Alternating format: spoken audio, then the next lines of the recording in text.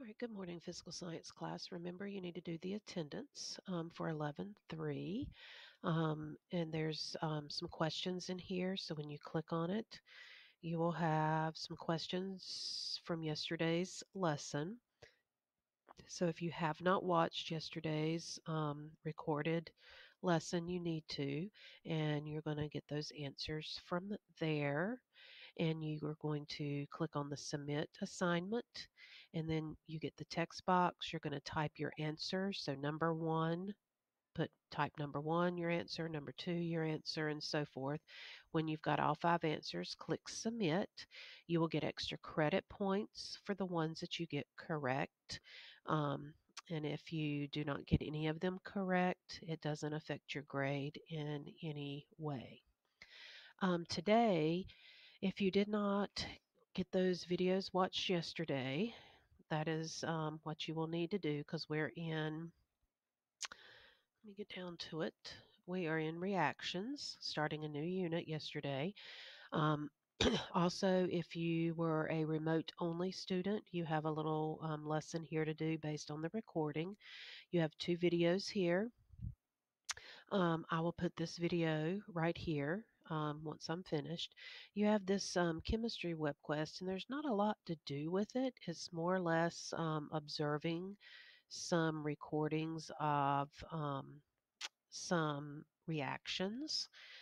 So when you get in here, you are going to, and I hope I took out the second. Yeah, I did.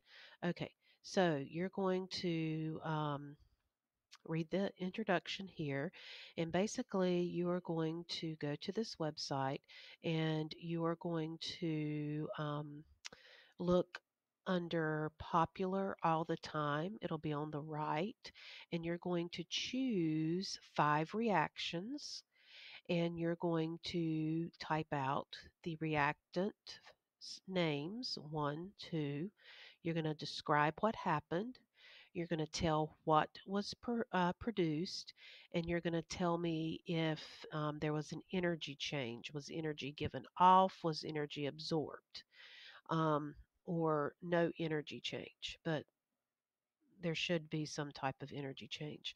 And do this best you can spelling wise. So, energy gained or lost. So, gained means it absorbed it, lost means it released it. And so, you get to choose the five. So, let's look at the website so you get an idea of what I'm meaning. So, on this website, um, you're going to come over here and on the right, see popular all the time. If you want to pick the first four, that's fine, or the first five. You could pick um, the first three here and uh, yeah, electrolysis of silver and so you could pick those. There may be one over here if it's a little bit different that you might want to see. So like sodium with the air, if it's not over here, that might be a good one. Um, so pick five. All time popular. One, two, three, four. There's five of them there if you want to just use those five. So when you click on one, it's going to present a video and you're going to watch the video. And there's a discussion under here as well. So you're going to watch the video, and you're going to see what happens when nitric acid is placed on an older copper penny. And so you can read down here if you would want. Anyway, listen to what they say. You're going to write the reactants, so there should be two reactants. You're going to describe what happened, what product is formed, or products if it's more than one, and was energy gained or lost? Gained is absorbed. Did it get hotter? Did the products get hot? Um, or lost? Did they get cooler? That means energy is lost. So that's all you're going to do. Watch those things, fill in five, and then submit. So fairly simple.